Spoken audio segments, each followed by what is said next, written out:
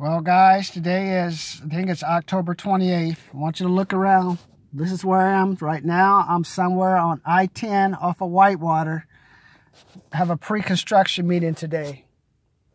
What you see around me, you see all the desert and stuff? See, that's how life used to be. Before technology, all it was the wind blowing, cactus, some brush. Now with all this technology and stuff, we kind of like have lost our way, where we have to realize in order to be successful, man, you got to know how to talk to people, man. It's not, if you don't know how to talk to people or have people get what you, or influence people to help them get you what you want, you're not going to have anything, man. That's what I had to learn, man. That's why I like sales so much, because all sales is exchange of value. I'm giving you something in return to help you solve a problem, to take you out of pain. Just finished listening to my Kevin Hogan CD, and like one thing he talked about, like a lot of people are in pain and they're willing to fail to avoid being rejected and live a lower life rather than fail a little and do more. And you think, Martin, what are you talking about, bro? Well, just think about it. I mean, I want you to drive around those, like I hate to hit on the luxury cars, but let me just cut to it, man.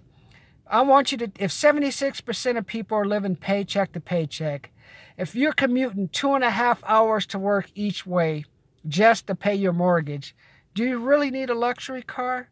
But if you don't have that luxury car now, because I've been there, I had the BMW, 2008, then you feel like, hey, I'm not as superior, or I feel bad. Let me tell you, unless you have extra money to spend and you have money to cover your bills and you have at least an extra $100 to $1,500 a month, after paying your rent, paying your mortgage, and paying for that luxury car, I would just pump the brakes, man. Pump the brakes. Maybe during my time before leasing, it was worth it to have a luxury car and be cool. But now that I'm 51, sometimes I think about it. Maybe I should go buy myself a Land Rover. I'd be doing it too, man. I'd be looking at those Land Rovers. My brother be look good. Cut my hair, man. Keep my six-pack. Or what about a Audi? What about one of those A7 Audis? Those cars look good too, I think. Or what about the Mercedes? I like being in San Bernardino, man. Driving through the hood, seeing all these Mercedes. I've seen the coupes. I've seen, like, what is it? The small baby CL 500. Whatever. Should I get one of those? But it's like, no. One thing I got to do, finally, I got to pay off this student loan. Then I got another business. I'm trying to bring in an extra $10,000 a month. I want to see if I can't put away a good $150,000 this year so I can start investing in apartment complexes, because I already see with all the rent control that's in California, the landlords now, once a person moves out the apartment, they're going to push up the rent. So you're going to see rent like start skyrocket. It'll look like at first rent control is having a good effect, but rent's going to skyrocket. So now that means that's more homelessness, or more people at the gas station. Hey man, can you give me $1 for some gas? Bro, sister, or whoever you are, $1 is not going to get you a gallon of gas. You need $4.39. At the very least, you should ask, sir, can you give me $4.19 for a gallon of gas? That's all you got to say. Just cut to the chase. It's like, don't be like, I hate that. Go to the gas station, they're like, oh, meandering. Just say, hey, bro, I'm out of gas. I say, okay, I've been there, man. Give them the money. Boom. But then the problem is, once you get your gas money, then you want more money. So do you want gas money, or do you want money to drink? You want money for gas and alcohol, gas and food? You learn to set your attention. And that's what I like about sales, because once a person tells you no, that's when the conversation began. Like in my book I'm reading right now, Split the Difference, you want people to tell you no. At first, I was like always yes, yes. In this new society with the internet, you need people just to get that negative feeling out now. So, okay, so since it says no, so it seems based on what you're saying that I have not gotten your trust to get this product. Is there anything else that, like, what else do you think is causing you to say no that I'm causing you to have a problem with? So you got to learn just to bring those negative emotions out now. No use to pretend. And now let me relate this to the luxury car so you guys can understand it.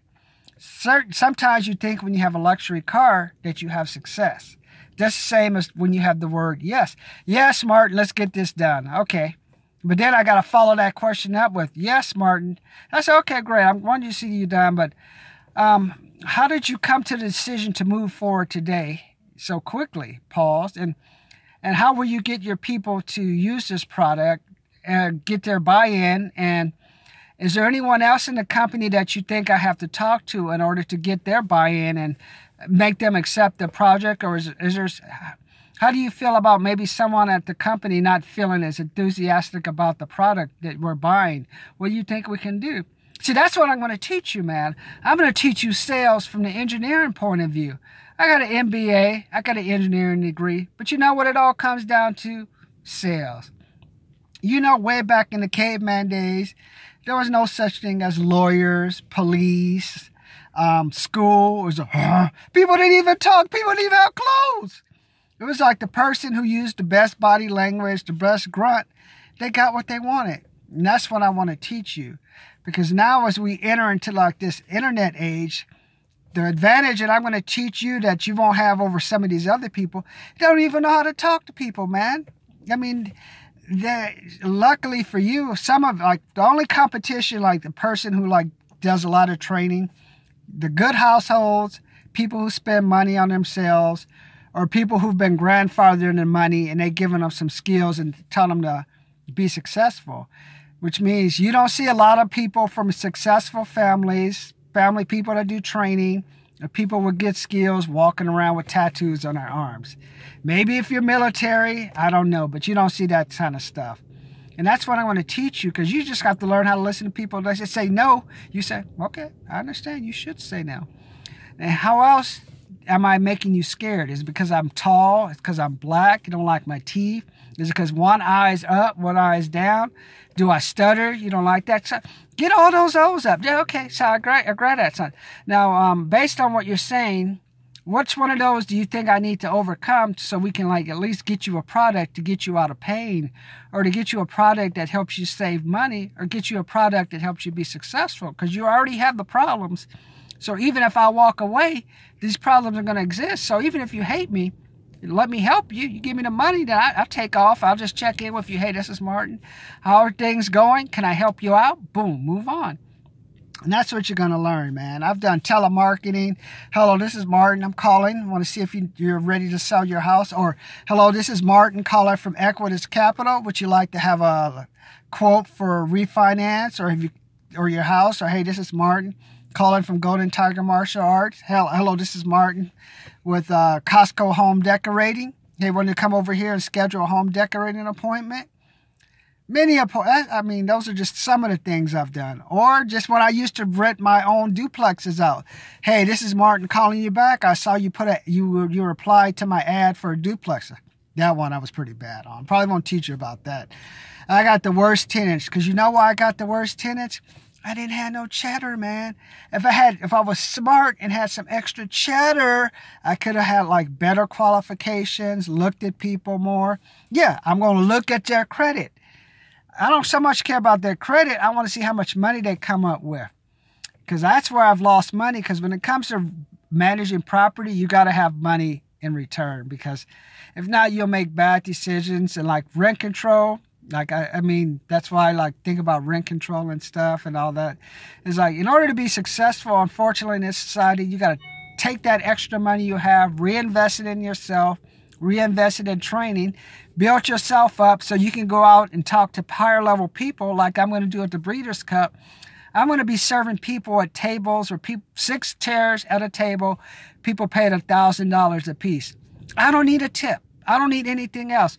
All I need to know is how these people had enough money where they used a credit card, sold drugs, did porn, worked 80 hours a week. I just need to learn, hey, man, how did you spend $1,000 on a table for 2 days? That's just a table, not counting the alcohol.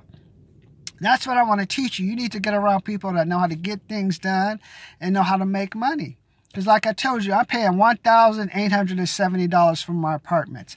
As if you looked at my video yesterday, you saw all those fulfillment centers, $14, $15 an hour times 40. I keep trying to do the math. Maybe it's 600 times 4, 2,400. After taxes, you're looking at about maybe 2,000. Maybe 2,000. That's if you're lucky to make the $15 an hour. And that's if they give you 40 hours a week. Because you see how all these places are hiring. You know what happens if they keep hiring?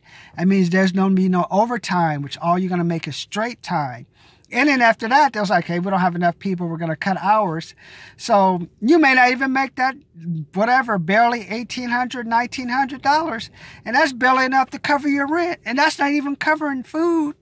But what I want to teach you, I don't want you to be like, if you're at a fulfillment center, I want you to listen to me, learn my skills. Just take it. If you want to use it, use it. If you don't. But I want to teach you how to reinvest that money in yourself so you can start building yourself up like a tornado.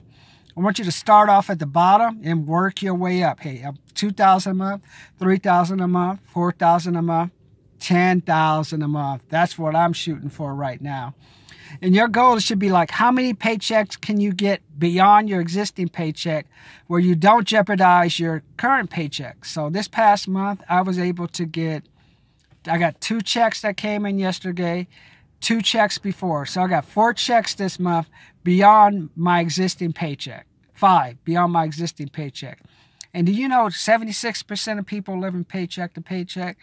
So that means I've gotten more checks in 1 month than a person who's works 1 month gets in 1 month or something like that. And why I'm talking to you about why you should ease back on those luxury cars, because in the end, even if that person thinks you're cool, does it really matter if you're broke? Do you want to have a luxury car, living in that luxury car?